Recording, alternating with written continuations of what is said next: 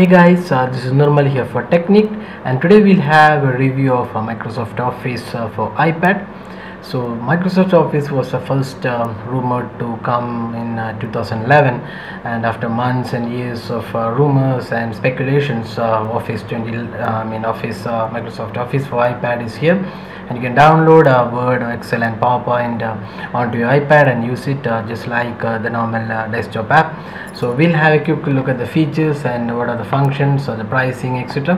So Word, Excel, and PowerPoint are right now available for iPad, so you can download them from the App Store. So these three are separate apps. It's not a bundled suite, so they are separate apps. You need to download them individually. So we have now Word, PowerPoint, and Excel installed on our iPad, so it works on any iPad. So just let's open this and see how it works. So you can see here it's connected to Office 365. So it says 160 subscription, multiple devices. Your Office subscription covers multiple computers and your iPad as well. So your documents will always be in sync and accessible virtually anywhere, anytime. Then you can changes are saved automatically. Then work together and co-author, so you can multiple people can work on the same document. And finally the option to sign in. So you can see here the sign in option. So sign in is required because you need to have the Office 365 account getting all the features. So this is a freemium model. That means the app is free, but you can only read documents documents, presentations, and charts on this iPad. If you want to edit it, you need to have a subscription. That's Office 365 subscription. So you need to have the subscription purchase. So for a year, the subscription for home user is around $99, which covers desktop PCs as well as iPad license. So you need to get one license before you can start using it, or you can use it without the edit mode. You can read documents, you can view the PowerPoints and also the Excel sheets, but you cannot edit them or make changes and save them. So let's go ahead and see the features right now available in Office for iPad. So let's just sign in.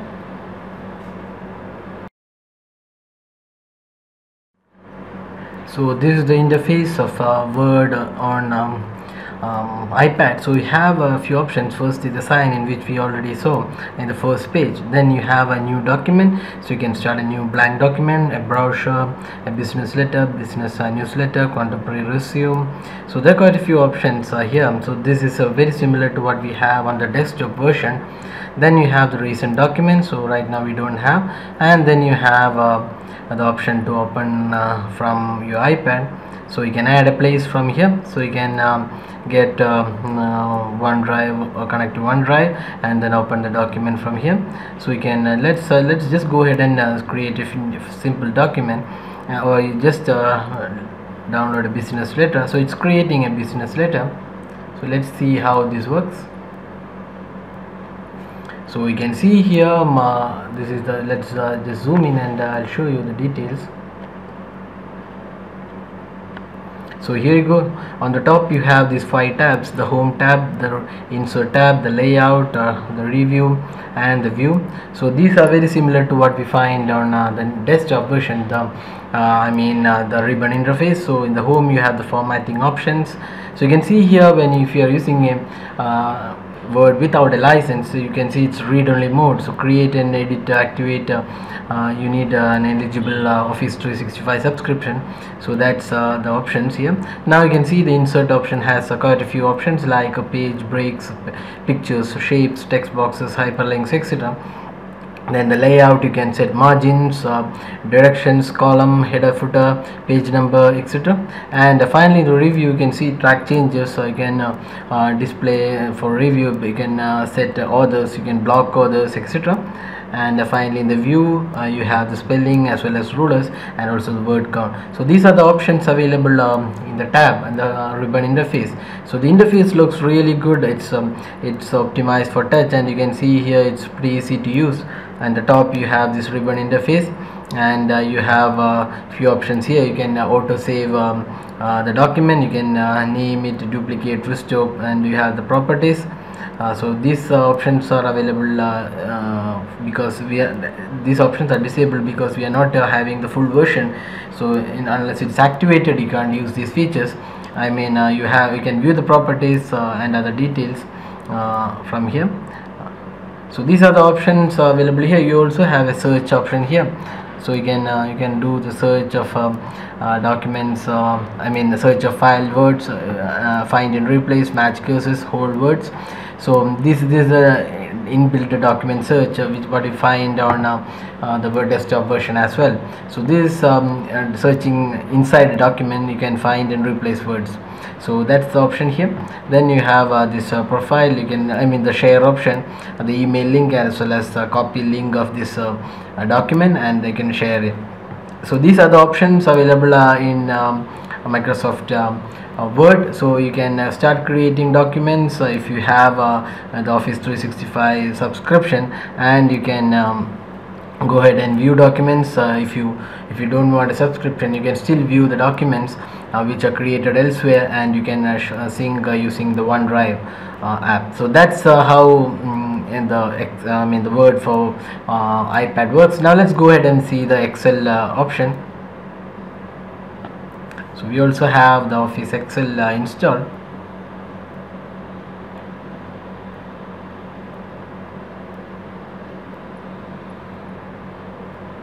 So you get the same options here. So let's sign in later.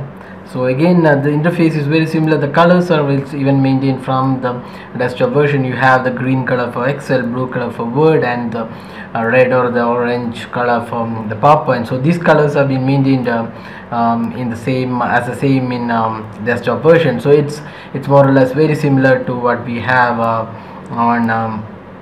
So you can just download a report and see how it looks. So you can see here, this is the Excel sheet. So you can, at the bottom you can see the tabs for multiple tabs inside the Excel document. So these are the different tabs. You can add more tabs here. So that way it looks good, and the ribbon interface, which looks very similar to what we are seen on the Word.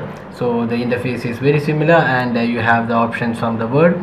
So you can see here the ability to create charts, pictures, shapes. Then you can add formulas. You have the same review option, and the other set of options.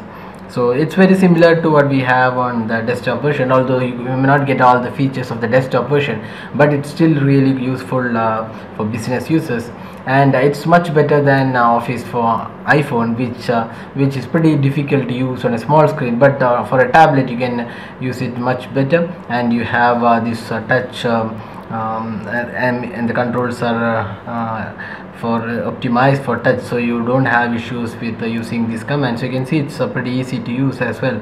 So the touch interface is really good on the Excel as well. So now let's just go ahead and see the final one, the PowerPoint. So PowerPoint is for presentations. So if you want to create or view presentations, so you can do it from here.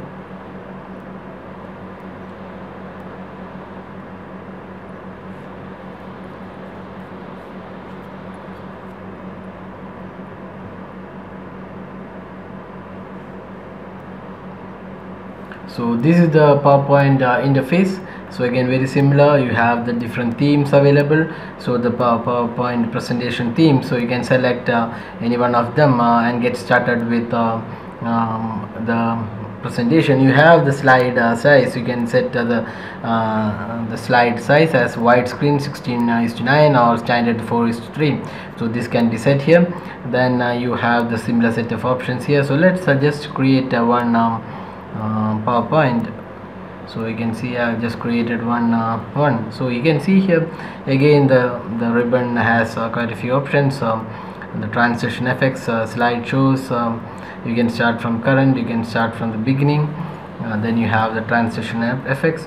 You can insert table, pictures, shapes and text boxes, and finally you have the review options. And rest all options are similar to what we found on the Word as well as the Excel. So again, if you want to create or edit these documents, you need to have Office 365 subscription. So overall, this is really good implementation. So you can, one thing we miss for the PowerPoint is that you can just share it from here. You can view the presentation from here. So you can okay, we can just go ahead and, okay, we have this pen settings. So we have this pen settings, so we can just draw on this presentation while it's being played. So if you are doing a presentation, you will just want to do some marking, you can do from here. So you can get the pen settings as well. So you have the option to view the PowerPoint from here. So that's another handy option. So you can just if you want to view the PowerPoint, you can, if you want to view the presentation, you can just click here and start the presentation and use the pen tools to do any annotations while the presentation is on. So that's a pretty handy option. So PowerPoint, Excel and Word are really good and feature rich in the iPad version, much better than the iPhone version. So you can go ahead and download these 3 apps from the App Store. They are free of cost, and if you just want to read documents or presentations and Excel, so you can just download it. And if you want to make or edit new documents, you need to have the 365 subscription. And the basic subscription, the home user subscription, comes for around $99 for a year. So if you get that subscription, you can start editing documents. So overall, we feel iPad, the Office for iPad is really good product. It's really useful for business users, and if you want to create documents while on move, it's really handy, because iPad is one of the most powerful and most popular tablets around. So with Office for iPad, you can create documents and presentations on the move. So that's a quick review of how the Office for iPad works, and the features also in the Office for iPad. So if you have any specific queries regarding Office for iPad, just drop a comment. We'll be glad to help you out with the queries. If you like this video, hit the like button, subscribe for more videos like this, and finally, thanks for watching this video.